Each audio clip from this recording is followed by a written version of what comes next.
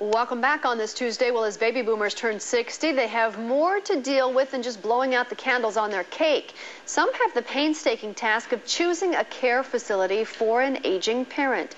And joining us with help on selecting the right nursing home or assisted living facility is registered nurse and nursing home administrator Dan Moles. Dan, nice to have you here. And nice to be here. Thank you, Connie. I help people understand, take us inside the doors a little bit so that we know what the difference is between assisted living or a retirement community and a nursing home. That's an excellent question, Connie.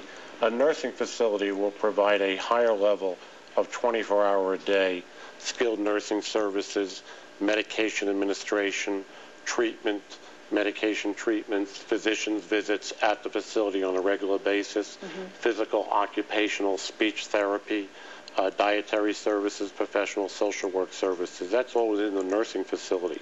Assisted living will vary greatly from state to state, so it's a difficult topic for consumers and families to really get an understanding about.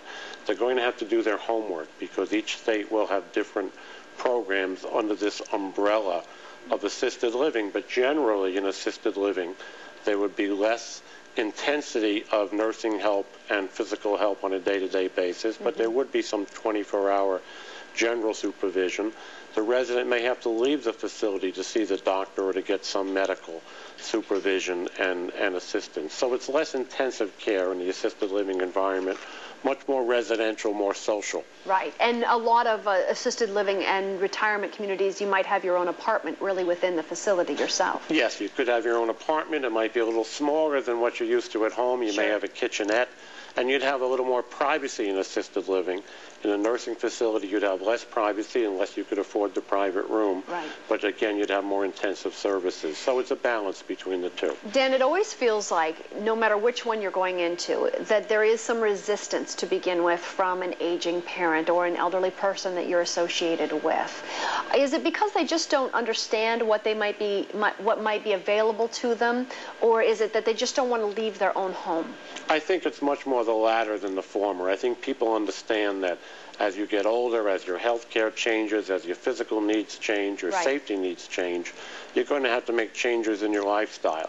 But let's be frank about it. This is not Disneyland we're talking about. People don't look forward to the day when they may need assistance on a 24-hour basis and safety and security in a residential or healthcare setting that's different from their home. Also a psychological thing there where most people that go in know that they're not going to go back to their own home again. Things are not going to they're not going to take more control of their life. They'll probably have less as time goes on. Well, over time, our life space changes and our needs and our expectations would change. But often, again, particularly in assisted living, folks will leave the hospital, more in nursing facilities, folks will leave the hospital, go to a nursing facility for post-hospital convalescence, and then return home, return to live with family, or perhaps return back to the assisted living.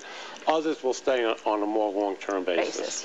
Give us some tips then for families who are out there that are thinking, gee, it's really time for my parent to go into a nursing home, and I want to make sure I make the right decisions. What are some things we should be thinking about? Number one, you want to plan ahead. You really want to start early to get educated about assisted living in your state, about nursing facilities. Number two, you want to look for facilities that are close to home so that you can visit often. That's very, very important. Right. Get help. Get the help of a neighbor or a friend, perhaps someone who's been through that experience, someone who is much less emotionally involved in this difficult and challenging decision. Can really see it from far away. That you might be, and perhaps seek professional help as well from a doctor, nurse, or social worker. Okay. The other thing is matching funds, and that's big too because it can be very costly.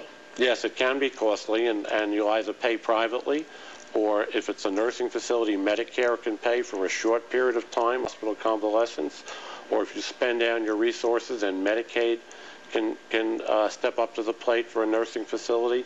Assisted living and public funding or Medicaid funding in assisted living will vary again greatly from state to state. Some states will fund it, other states may not. But that's certainly part of the equation as to what care do I need, what services are important to me, and how am I going to pay for it, or what programs can help me pay for it. What programs can help me pay for it, and time to get in the car and go look around the neighborhood a little bit. Very important to do that, yes. Dan, thank you for being here. Nice to have you here. Thank you. Pleasure to be with you. This is Dan Moles, and for more information on these tips, you can visit our website at cn8.tv/yourmorning.